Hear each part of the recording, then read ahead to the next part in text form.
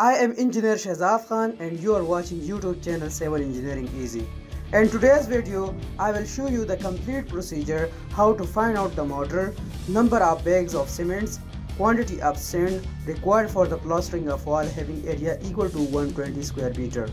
Don't skip the video, watch it till end. Let's get started. Consider a wall having length is 40 meter and height equal to 3 meter. Its front covering area for plaster will be equal to length multiplied by height. The length is 40 meter, multiply it with the height, that is 3 meter. By calculation, the area for the wall surface will be equal to 120 square meter. Consider the 12 mm thick plastering for the wall. Now the question is, how much of the quantity of the mortar to be required for this wall? Let's calculate it. The quantity of mortar for the uniform thickness is equal to area of the wall that we already calculated, multiply by the thickness.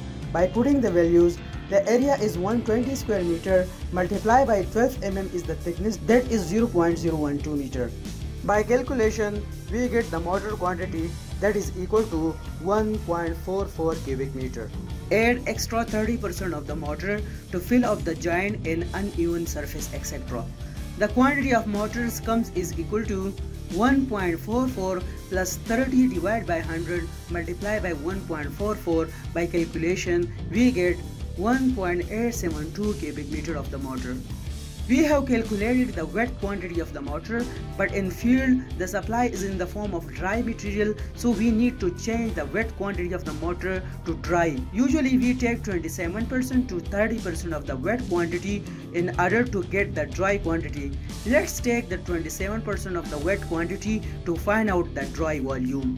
So increasing 27% of the dry volume, 1.872 is the wet quantity plus 27 divided by 100 multiplied by 1.872. By calculation, we get the dry volume is equal to 2.377 cubic meter of the mortar. For the mortar, different ratio is recommended, that is 1:4 mortar is generally recommended for the external plaster and for the ceiling plaster. 1:5 for the brickwork mortar and for the internal plaster, and 1:6 for the internal plaster. Let's try the last ratio, that is 1:6. For the 1:6, 1 part represent the cement and 6 part represent the sand. First we need to find out the sum of the ratio, that is 1 plus 6 is equal to 7. We have the net quantity of the mortar, that is 2.377 cubic meter. Then in this much mortar, how many bags of cement will be? That is, find its ratio. Cement quantity is equal to 1 part of the cement divided by the sum of ratio is 7 multiplied by the total quantity of mortar is 2.377 cubic meter. By calculation, 0.34 cubic meter of the cement is required. But in market, the cement is available in bags.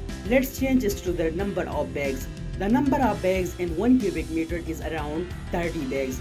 Number of bags of cement for 0.34 cubic meter will be equal to 0.34 multiplied by 30. So by calculation, we need around 10.5 bags of cement. There are 6 parts of the sand quantity in 2.377 cubic meter of the mortar.